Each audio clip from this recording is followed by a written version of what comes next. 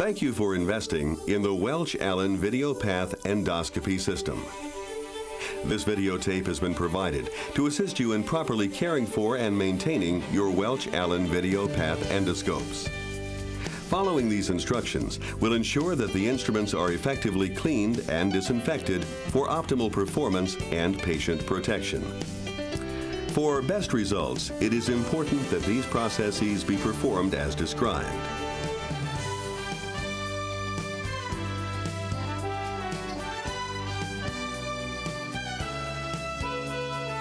Further details regarding these procedures can be found in the instrument operating manual. We start the process by turning off the suction pump and the light source. Leave the endoscope plugged into the light source and the suction tubing attached. Wipe off the insertion tube with enzymatic cleaner and gauze to remove any debris. Semi-automated cleaning process, enzymatic cleaner. Now we will perform the semi-automated cleaning process, which is an exclusive procedure we have developed to facilitate cleaning of all the sophisticated internal channels of the VideoPath endoscope. It saves time and effort and will be repeated several times throughout the reprocessing procedure with various solutions to ensure thorough cleaning and rinsing of all channels. The first semi-automated cleaning process will be performed using enzymatic cleaner. Select a solution from the list of approved cleaners which can be found in the VideoPath user's manual. Prepare the solution as indicated by the manufacturer. Remove the water bottle from the light source. Locate the cleaning bottle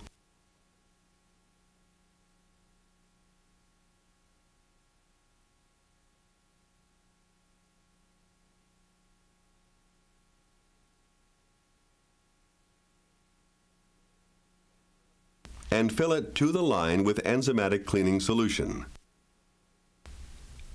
Dry any excess fluid from the exterior of the bottle and insert it into the light source. Remove the valve plungers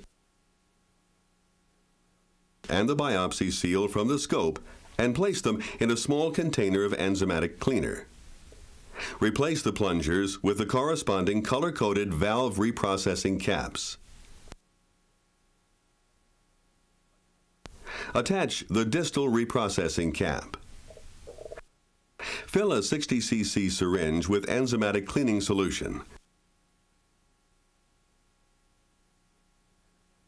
and attach it to the biopsy port. Turn on the suction pump and then power up the light source and the air pump. Run for several minutes until no enzymatic solution remains in the syringe or the cleaning bottle. Remember to empty the suction pump collection bottle as required throughout the procedure to prevent it from overflowing. When completed, turn off the light source and the suction pump. Disconnect the suction pump tubing from the suction port. Then, remove the distal reprocessing cap and the syringe. Remove the valve reprocessing caps so that we can mechanically clean the channels. Mechanically cleaning the channels. Now we'll mechanically clean the air, water, and suction channels to remove any remaining debris. All necessary brushes have been included with your VideoPath endoscope. Refer to the instrument operating manual for specific details and descriptions of each of these accessories. First, insert the channel cleaning brush into the suction valve well, directing it towards the opening in the side of the wall which is farthest away from the deflection knobs. Advance the brush until it exits the suction port on the endoscope connection terminal.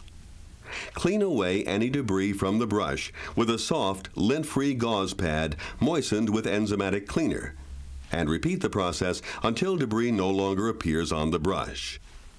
Next, insert the channel cleaning brush into the open suction valve well and direct it towards the bottom of the channel.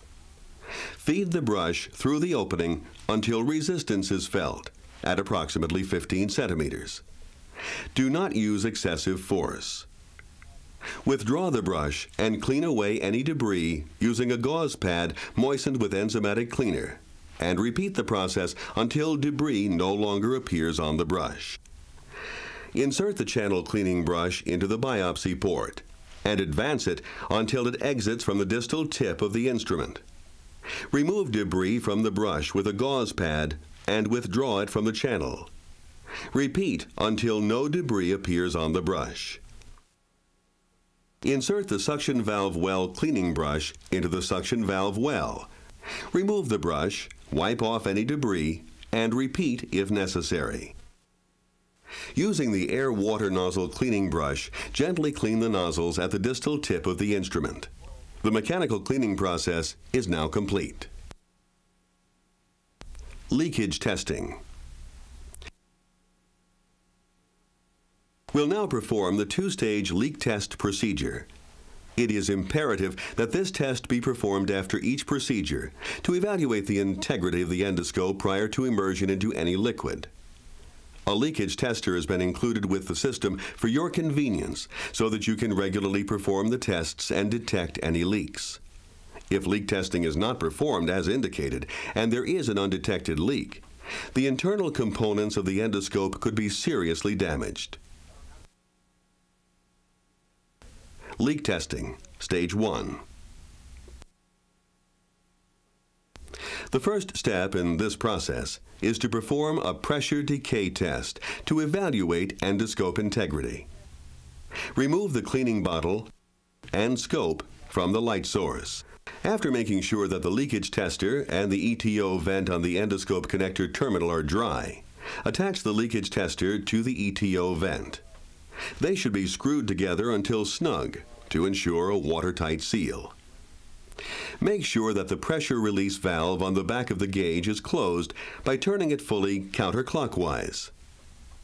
Pressurize the inside of the instrument by pumping the hand bulb until the indicator needle is within the test zone. Be careful not to overpressurize or the scope may be damaged. Observe the gauge indicator needle.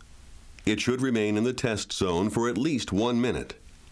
If it does not remain in the test zone, the scope has a leak. Contact the WelchAllyn service department immediately before any further processing so that proper steps can be taken to prevent any damage to the endoscope. Leakage testing, Stage 2. This step, known as the immersion test, will detect leaks that may not have been detected in the previous procedure. It should only be performed if no leaks were detected during the Stage 1 leakage test. Attach the soaking cap to the endoscope connector terminal to seal off the electrical contacts. Make sure the leakage tester is securely attached to the ETO vent port and that the gauge indicator needle is still in the test zone. Immerse the entire instrument, with all valves and biopsy seals removed, into the enzymatic cleaner. Immerse only a small part of the leakage tester tubing. Never immerse the entire leakage tester. Carefully observe the instrument for bubbles while deflecting the distal tip in all 4 directions. Observe for at least 1 minute. A few bubbles may initially rise from the biopsy channel or recessed areas of the scope. This is normal. If bubbles continue to rise from the same location, a leak is indicated. If there is a leak, remove the scope immediately from the basin and contact the WelchAllyn service department before any further processing so that proper steps can be taken to prevent any damage to the endoscope. If the endoscope has successfully passed the leakage test, the exterior surfaces can now be cleaned. We hope you found this review helpful. Proper maintenance of your video path endoscopes and accessories is important and will keep them in service for years to come. If you require any additional information, please consult your VideoPath endoscope operating manual or contact your local WelchAllyn representative. Thank you for your interest in WelchAllyn products.